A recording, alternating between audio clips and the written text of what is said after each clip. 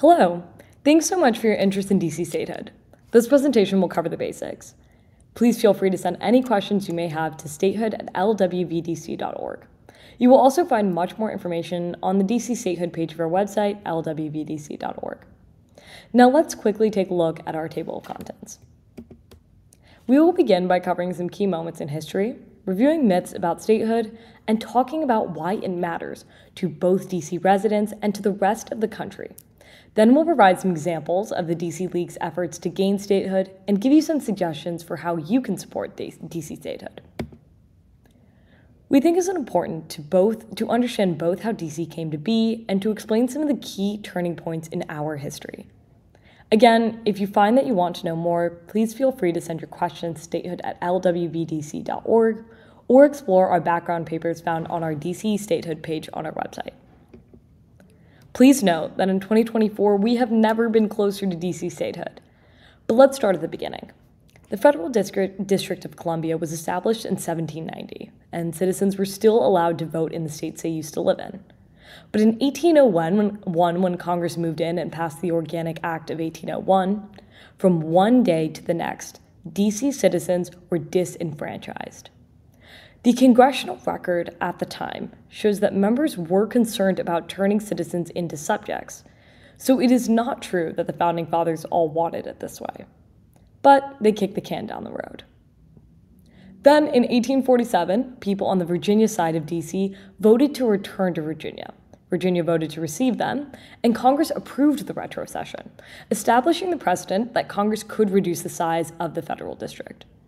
In 1871, following the Civil War, Congress established a territorial government for DC in an attempt to allow the local government, but when they saw that black men were running for seats in the legislature, among other reasons, they abolished the territorial government and in 1874 established a governing commission of 3 presidentially appointed commissioners that lasted for 100 years. It was not until 1964, with the passage of the 23rd Amendment to the Constitution, that citizens in DC were allowed to vote for president. Then, in 1973, limited home rule was established along with allowing a non-voting delegate to Congress. Turbulent years followed, and in 2016, DC residents overwhelmingly voted to petition for statehood. Since then, H.R. 51 has passed the House twice and been introduced in the Senate with many co-sponsors, but has died with the end of the congressional session. This brings us to the present. There have been multiple attacks on DC home rule with local laws overturned. Many riders introduced that would interfere with the local decisions made by the mayor and DC council that have been elected by the people of DC.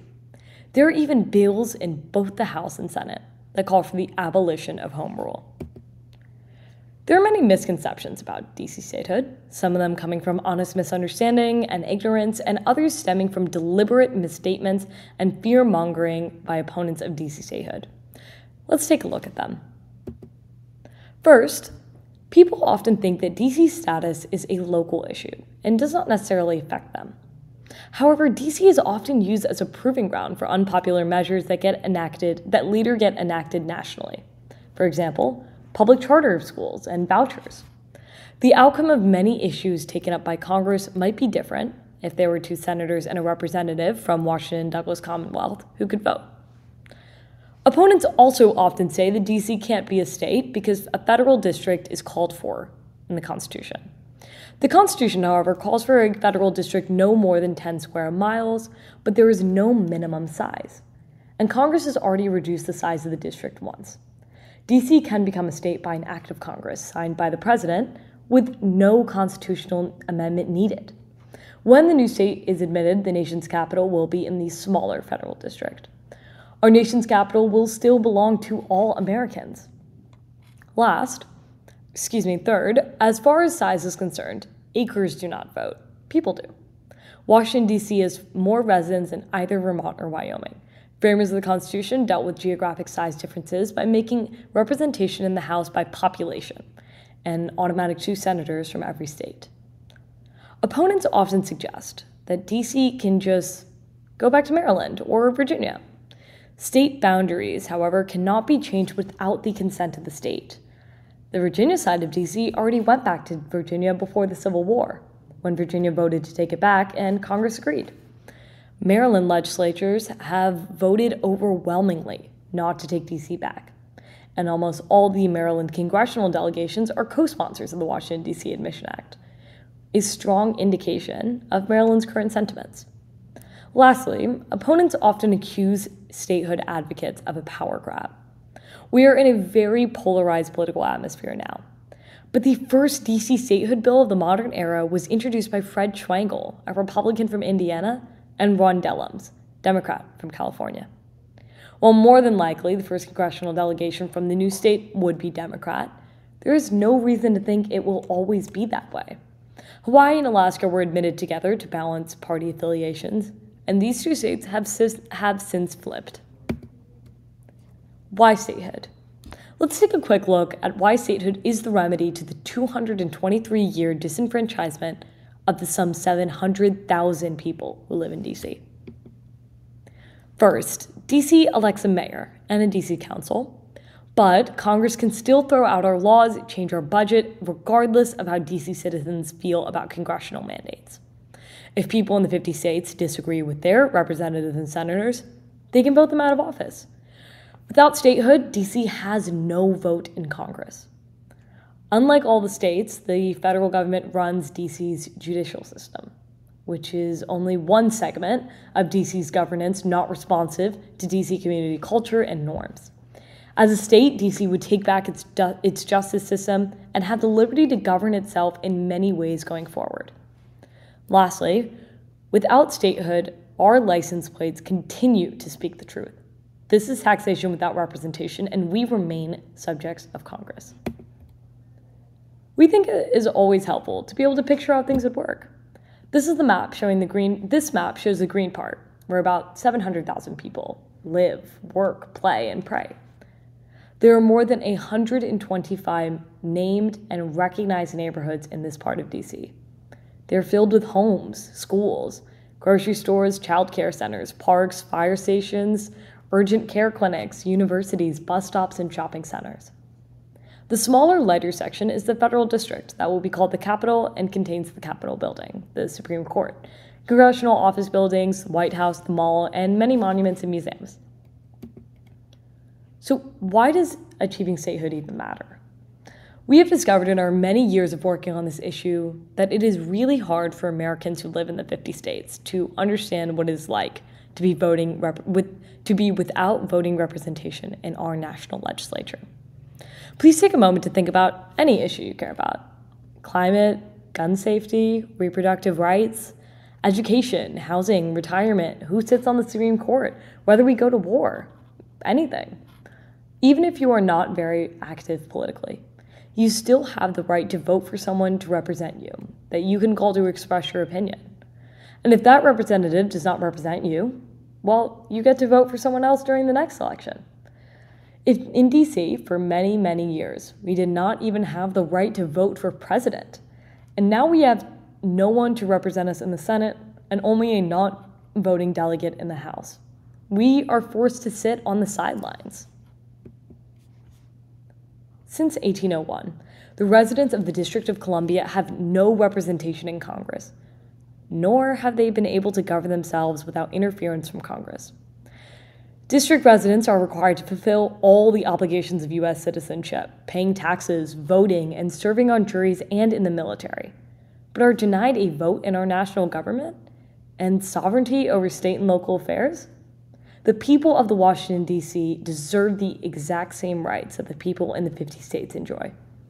America was founded on self-governance and no taxation without representation. Denial of the same to D.C. is downright un-American.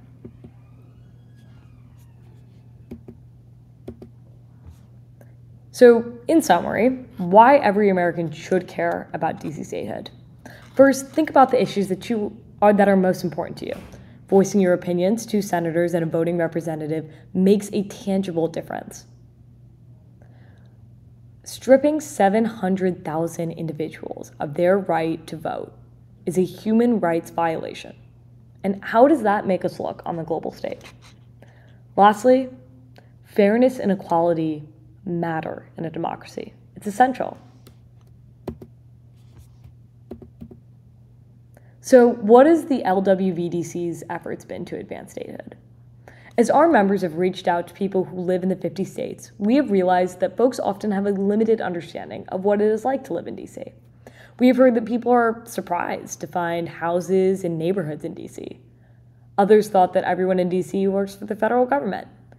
They don't know that we pay taxes, that we lack representation, and they have trouble visualizing real people living in our hometown. Here are some ways that we have worked to make the fact that almost 700,000 real people live in DC feel real to the folks who live in the 50 states. We have asked people from all over the country to sign our petition supporting DC statehood, and along with DC Vote and ACLU DC, we have delivered over 38,000 petitions to Senate offices. We have sent postcards, put up yard signs, demonstrated in front of the White House, and written letters to the editor. We have held conferences envisioning statehood, reached out to our partners in collaboration on rallies and marched, and given our youngest the opportunity to express their views with hashtag Picture51. They make the art, and we post it on social media. Our quilt challenge for DC statehood brought more than 60 poster-sized quilts to celebrate and advocate for full rights for DC citizens. These are just a few examples. And with DC Vote's coloring canvas, we have collaborated at many festivals and conferences, giving people a chance to add their own colors to our mural of DC. Now we move to what you can do to support DC statehood. Please understand that no matter where you live, you can take a part in this effort to expand and fix our democracy. If you live in DC, we bet you know people who live in the 50 states. And if you live in one of the 50 states, guess what? You have people in Congress who can vote to admit Washington Douglas Commonwealth as a state. Let's look at some ways to make a difference for democracy. Here are a list of suggestions. This QR code takes you to our website where you can sign our petition. Ask your friends to sign it too.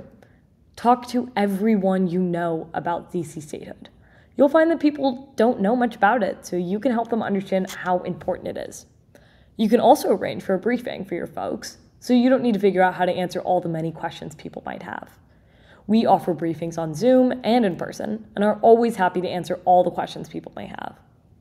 We can also provide you with a draft of the resolution supporting DC statehood for your organization to consider adopting. When organizations have adopted resolutions, it makes it much easier for them to show up later to support DC statehood. And finally, if you live in a state that has senators and congressmen who have a vote, they are the ones who must feel empowered to vote to admit the new state. So let them know how you feel about DC statehood. If you need more information, here's where you go to get it. We have our website listed below. We have the DC government's website. And again, for questions or to schedule a presentation with us, email statehood@lwvdc.org, and we'll be happy to hear from you. Thank you so much for your attention, and onward to DC statehood.